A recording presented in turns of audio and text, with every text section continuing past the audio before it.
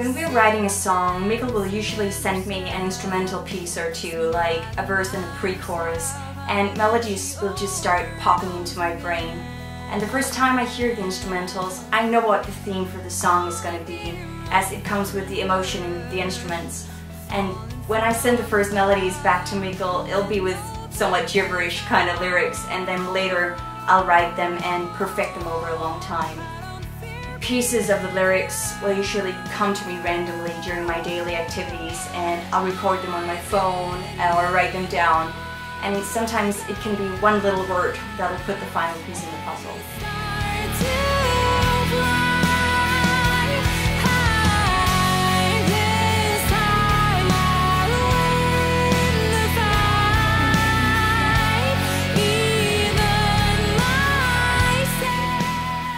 All the lyrical content is derived from personal experience and emotion, because that's the kind of music we want to make.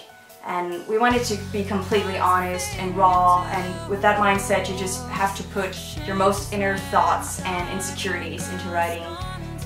Tied Down is not the happiest of albums, but it's an album of strong emotion throughout.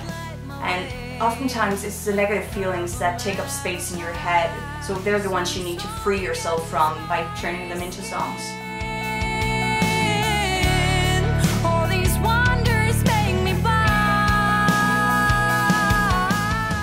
As a lyricist, you can't really hide behind anything, so you have to put your emotions into words. And I've never really questioned it because it seemed like the natural thing to do with our music, but a lot of those things I sing about, I'm not sure I'll ever be ready to talk about, and that's why I make music about it.